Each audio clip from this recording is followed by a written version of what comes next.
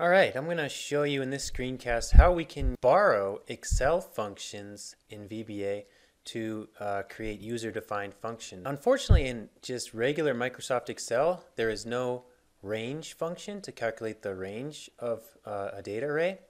For example, the max minus the min. So in this case, the max is 10 and the min is -9. So we would like to be able to easily tell that the range is 19.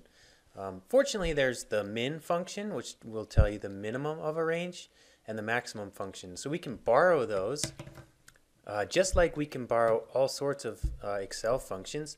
We can borrow those min and max functions to create a user-defined function called range. So I'm over here in Excel. I'm going to go ahead and bring up a module, and let's go ahead and insert a new module. So I've named this range. I've dimmed my range as a range, and range is going to be a double. So there is no max function built into VBA, but what we can do is we can borrow Excel's max function and Excel's min function.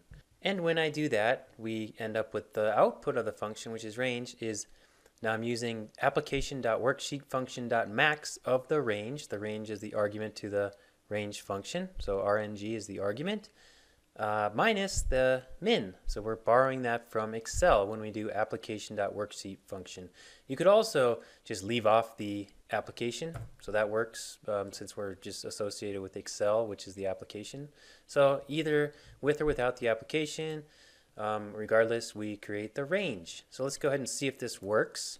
So I'm going to type in range of this array, and we end up with 19. So that's how you can borrow Excel functions. You can borrow all sorts of Excel functions. Excel has all sorts of built-in functions that you can, not all of them, but a lot of them you can borrow when you're in VBA.